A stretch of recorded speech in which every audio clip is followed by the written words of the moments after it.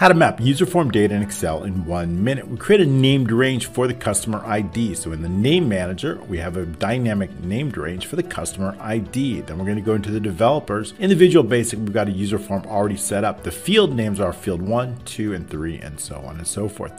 Inside the code there, we're cancel button, we're going to hide that form. For the save button, we're going to dimension the customer field as control, row, and customer column as long. With the customer sheet, we're going to get that first available customer row. Then what we're going to do is we're going to get the next available customer ID using A is the where we're going to put it.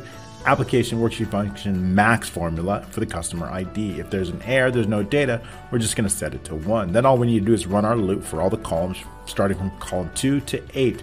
We're going to set the customer field equal to ME controls field and the customer column -1. Then we're going to set the value to the customer field. And then we're going to show the form using that. That's it. That's all we have to do to automatically map data. Thanks so much. Like and follow for more.